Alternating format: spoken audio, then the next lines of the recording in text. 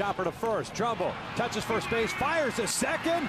Light that baby up as the Angels come from behind and defeat the Rays 6-5 to extend their winning streak. Boy, an awesome job all around. Eric Aybar, 4 RBI. Dane De La Rosa getting his second save of the season. Outstanding defensive play here by Mark Trumbo, getting the out first and foremost at first, and then a perfect throw to Eric Aybar, who applies the tag and finishes it off. What a job, what a comeback in the game by the Halos.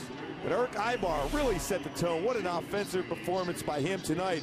A couple times coming up in key situations, came through. Mike Trout with a home run, its 23rd two-hit performance. Grant Green, a couple hits, but what a job this club has done on this road trip so far, winning the first 4 games, especially when you're behind 5-1.